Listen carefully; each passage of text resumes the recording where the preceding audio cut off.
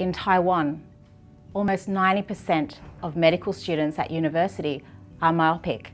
But if you look to their parents' generation and you look at the grandparents, there is little or no myopia.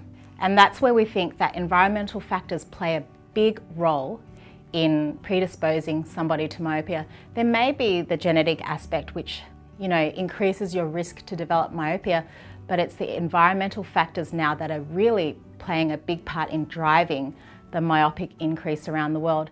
In the past, we understood myopia as primarily being a genetic condition, but over the past 10, 20 years, and especially over the past decade, it's been moving far too quickly in increasing incidence to just be genetic. We know that visual environment plays an enormous role in development of childhood myopia, and what we also know is that educational pressures, so the East Asian educational pressure, is something that is definitely associated with increasing rates of myopia compared to other schooling systems.